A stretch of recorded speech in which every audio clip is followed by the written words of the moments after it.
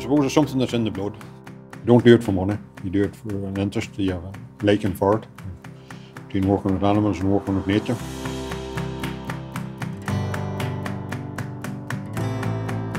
The college opened in 1967. Since then, over 2,000 farmers have come through our doors. They've learned an awful lot at Enniskillen, and the campus has had a major impact in the industry. We have strong links with the Ulster Farmers Union, with the Vaughan Trust, with Fermanagh Grassland Club and all local farmers.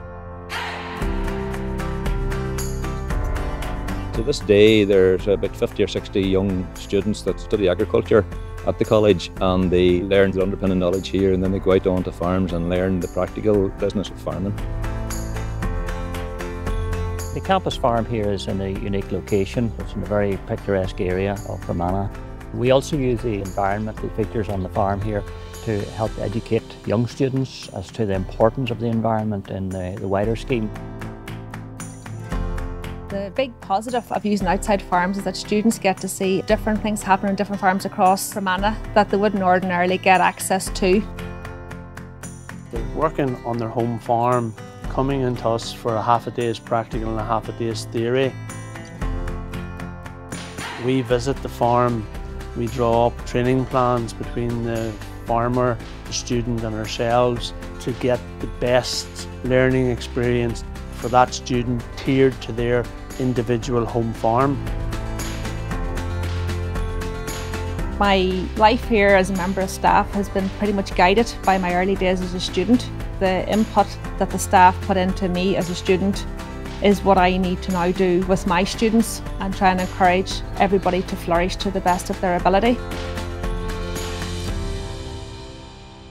With my parents both working and me having the most interest in the farm, wasn't maybe as much guidance at home on how it should be run and what things to do. And I feel I got a good start in Enniskillen on, I suppose, the basics and a good foundation to push on from.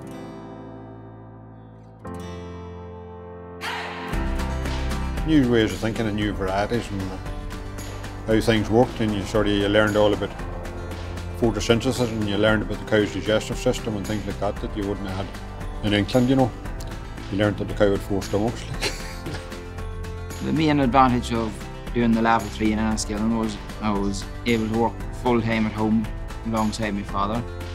The 1 day a week thing means there's a bunch of us all in around the one age, all in the same kind of circumstances, coming from the same kind of industry. There is ones there with newer facilities, and then I'm one of the ones with an older facility, and it's getting us to know what kind of outfit each one has and different ideas we can take from each other. Each of us is taking different ideas home from each other's farms.